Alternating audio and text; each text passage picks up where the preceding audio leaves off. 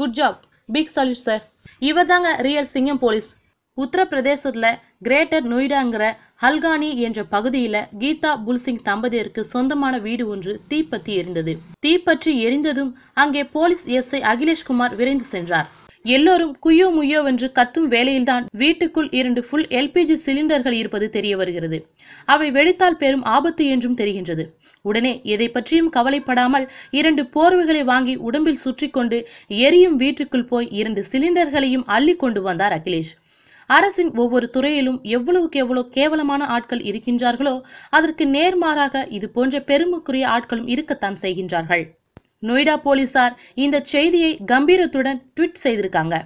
இவரை பத்தி வாழ்த்து தெரிவிக்கணும்னா கண்டிப்பா எங்களுடைய கமெண்ட் பாக்ஸ்ல போஸ்ட் பண்ணுங்க. மேலும் இது போன்ற பல தகவல்களுக்கு சென்னை தமிழ் நியூஸை சப்ஸ்கிரைப் பண்ணுங்க.